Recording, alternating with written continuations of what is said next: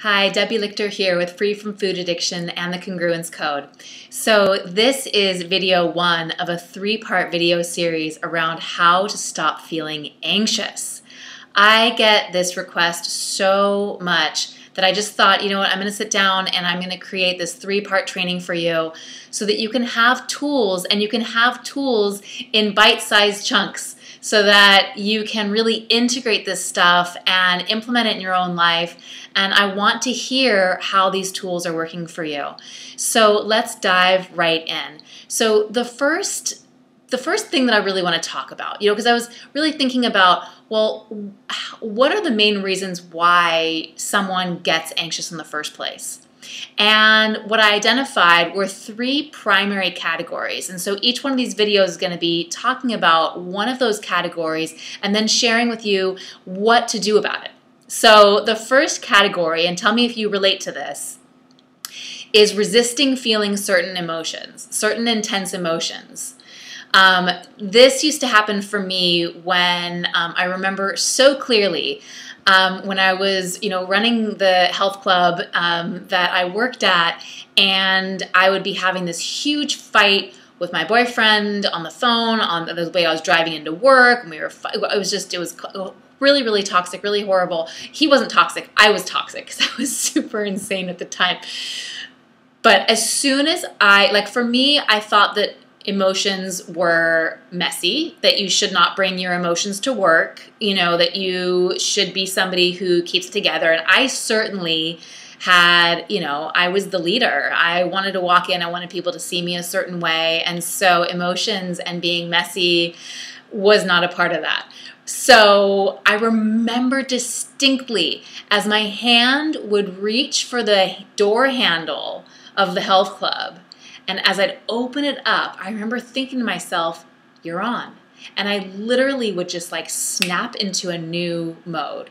That whatever was going on would just get pushed somewhere deep inside me, and I would go in, and now I was all about you and how I can help you and support you and what do you need, and completely forgetting about whatever was going on down deep. And I thought that that was a really healthy way of coping with that.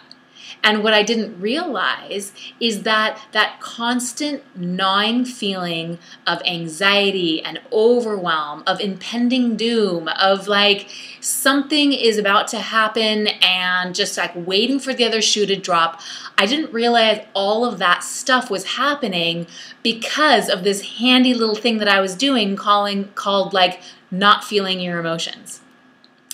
And even rewinding further back from that, growing up, I had played a lot of sports, and I played, I was pretty good at softball, and I took it really, really seriously, and I was really hard on myself, and there was so much frustration and embarrassment and, all this stuff, all this pent-up emotion and resentment that was going on inside of me that I didn't want to feel. And, well, it also turned into chronic pain, and I was feeling anxiety and chronic pain. So if you're somebody who struggles with anxiety, chronic pain, gut issues, there's tons and tons of addictions, there's tons and tons of ways that not feeling our feelings can show up. And this is so great, big, huge. And I see this really affecting so many folks. I was speaking with a woman the other day, and she was saying that she was attending a seminar. And the seminar leader started bringing up all this stuff, and all these different things started happening to her. She got really, really overwhelmed with emotion. She didn't feel like it was the appropriate place for her to just completely spin out. And so she tried to bottle it up, and it made her really anxious, and she felt uncomfortable. She had a horrible time. So just notice if you're hearing yourself in any of these stories. And if you are, then I first of all want you to know that you are not alone. Oh my goodness. I feel like this is one of the biggest challenges that so many people have. And sometimes you know that you're not wanting to feel your emotions. And sometimes you don't even know that there's a deeper emotion that's going on that you're not wanting to feel. And that's actually what I've realized happens more and more. So, you become so used to not feeling those emotions, not being in touch with that, having whatever story you have around it not being okay to feel or not feeling safe to feel, that you just immediately go into anxiety without even the moment of realizing I'm not wanting to feel these feelings. And so in order to address this, if you're somebody who struggles with feeling your emotion, or you're struggling with anxiety and you wonder if maybe this is one of the things that's going on for you, then here is the tool for you. You want to just get real with what you feel. And in order to do that, you gotta first stop. And this is hard. When you're in the middle of anxiety or feeling anxious, it's like your mind's going a million miles an hour. You're thinking 25 steps ahead, creating all these possible scenarios, all these worst case possible scenarios usually. And it's hard to just stop and to actually ease back, because everything in your mind and your impulse in that moment is like, I've got to do something, I've got to figure it out.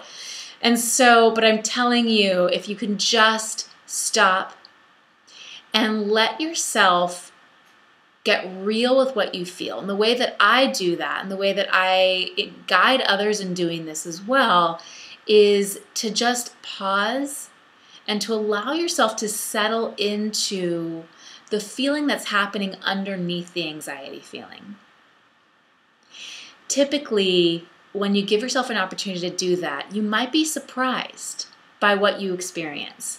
I oftentimes, if I have done this in the past, I will come across loneliness, sadness, grief, things that I wasn't overtly thinking that I was even experiencing in that moment, and yet they're there.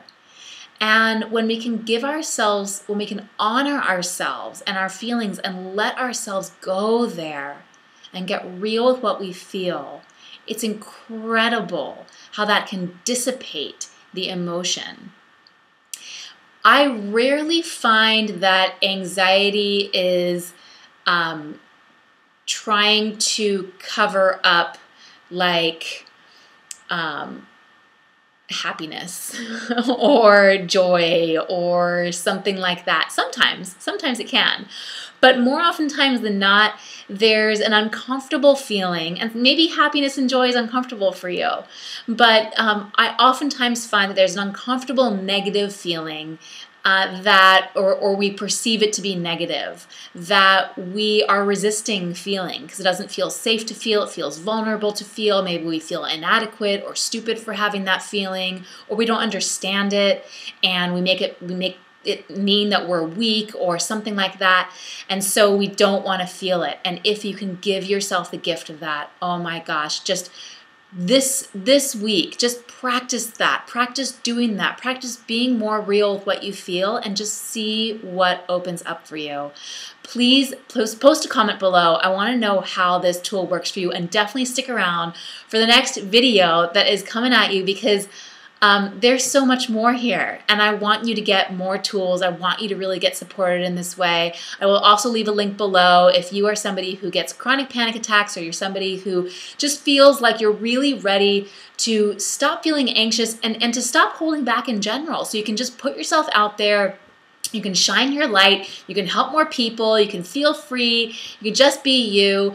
I will leave another link below. Let's hop on a call. I would love to help you with just getting the clarity around your next steps to doing that, because it is your time. If you're getting that call, then it means that the universe is tapping you on the shoulders, because it is your time to do just that.